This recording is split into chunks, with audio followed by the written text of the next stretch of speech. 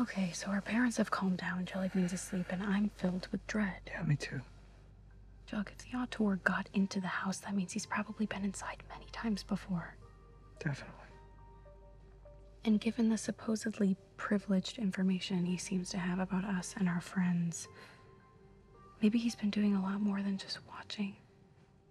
Like what? Listening? Wait, you don't say. Who likes to bug phones? And who else would have the resources and abilities to kill Joan in the outside world and the connections to kill Brett inside prison? We have to go back to the house. Fun times, Cooper.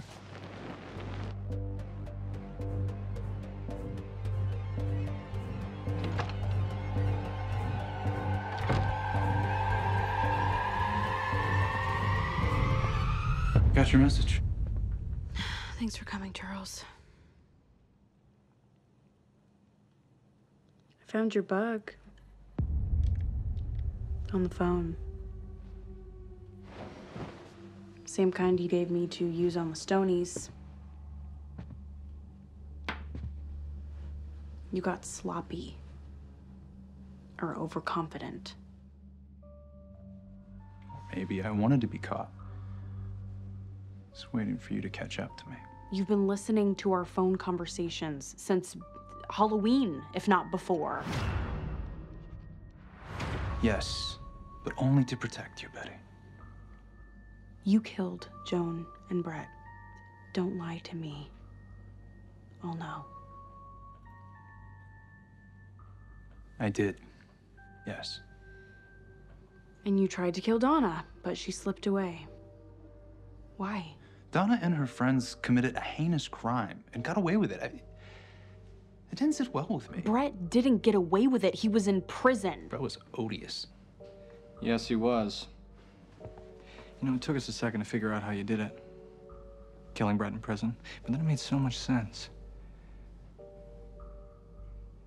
Your boyfriend Chick killed him. I love you, babe.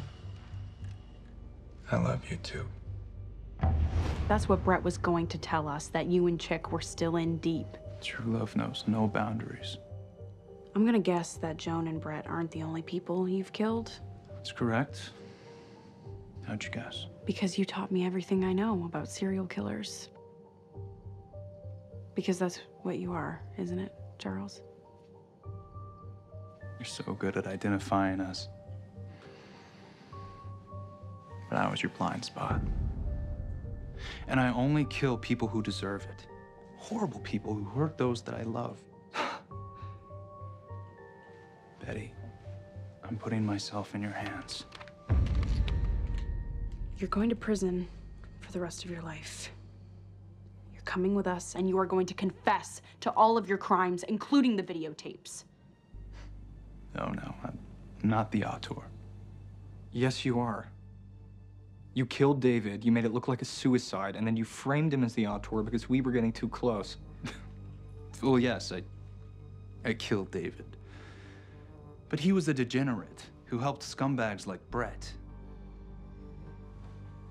But I'm not behind the videotapes. Then who is?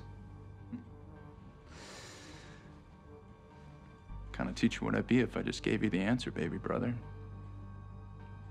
You'll figure it out. I have no doubt.